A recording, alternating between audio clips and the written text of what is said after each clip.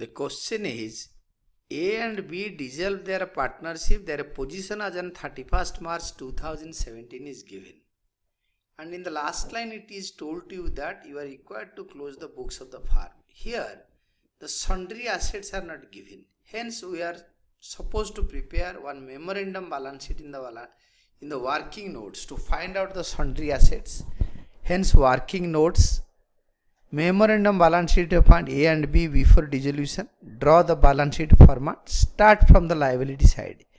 A's capital rupees 25,000, B's capital rupees 10,000, sundry creditors rupees 20,000, A's loan rupees 10,000 just below the information, and sundry creditors is rupees 20,000, and total of the liability side is rupees cash in hand at bank is given in the asset side rupees 750, and in the liability side it will be rupees 70,000, and we have to take it to the asset side rupees 70,000 and deduct 750 to find out sundry assets. This is balancing figure 69,250. This is the item which we should get for dissolution. Then prepare the realization account, fair notes, draw the format, and to sundry assets 69,250 rupees by sundry creditors rupees 20,000. The realize the assets by cash account, assets realized, it is stock rupees 20,000.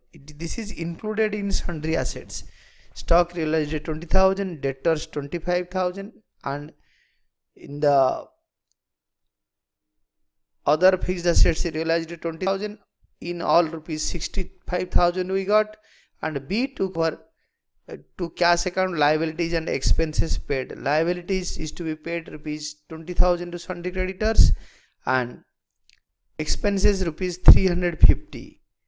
The realization expenses to be paid is rupees 350. Then total payment is rupees 20,350, and B took machine at an agreed valuation of 7,500. By B's capital account, machinery taken 7,500. Then we have to total the credit side. This is 92,500. Take it to the debit side because credit side is higher than the debit side. We will be getting profit. The difference rupees 2,900. To capital accounts, profit and dissolution transferred in ratio of A is to B is equal to 1:1. A is equal to rupees 2,900 multiplied by 1/2 rupees 1,450, and B is rupees 2,900 multiplied by 1/2, that is rupees 1,450. Then your capital accounts, partners capital accounts A and B by once brought down. A rupees 25,000 and B rupees 15,000. That is by realization account, profit and realization transferred. A rupees 1,450, B rupees 1,450. A and B both, they are getting half profit. And B took over the machinery, that is to realization account, machinery taken rupees 7,500. Then we have to take total the credit side, take it to the debit side, and we have to pay them.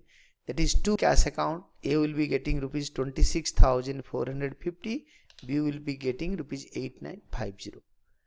Then your cash account, to balance brought down, draw the format. To balance brought down 750 rupees. This is already there. There will be a small b by d. Then to realization account rupees 65,000. Then payment to creditors and expenses by realization account, liabilities and expenses paid 20,350 rupees, and by A's loan which should be paid directly. This is A's loan to cash account. Then payment for A's capital balance, that is by A's capital account rupees 26,450, by B's capital account rupees 8,950. Total both the sides, that is rupees 5,750 each. Both the sides are tallying.